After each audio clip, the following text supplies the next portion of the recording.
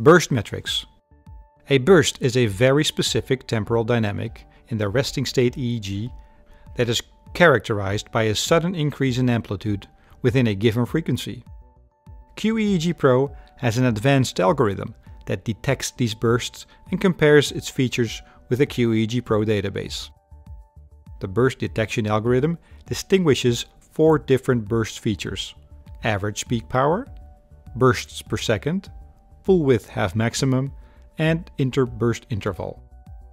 Within an EEG recording, there are usually a number of bursts that are detected within a particular frequency band, and each of these bursts has a maximum amplitude. The z-scored average peak power depicts the deviances in the average of these maximum amplitudes for 9 frequency bands. The z-scored bursts per second shows the deviances in the average number of bursts that occur per second.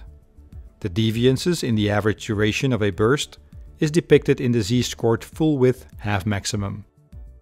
The full width half maximum is a commonly used expression of the extent of a function. In the context of EEG amplitude bursts, it represents the duration between the 2 points at which the power is equal to half of the maximum power. Finally, the z-scored interburst interval depicts the deviances in the average duration between bursts.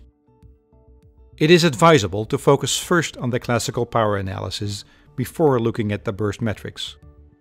On the one hand, burst metric analysis can provide insight in the nature of specific clinical significant deviances in the classical power analysis and may serve as a guide for treatment approaches.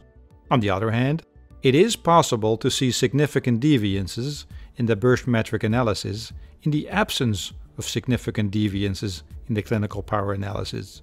In those cases, burst metric analysis can be used for constructing hypotheses about the cause of neurological or psychological symptoms.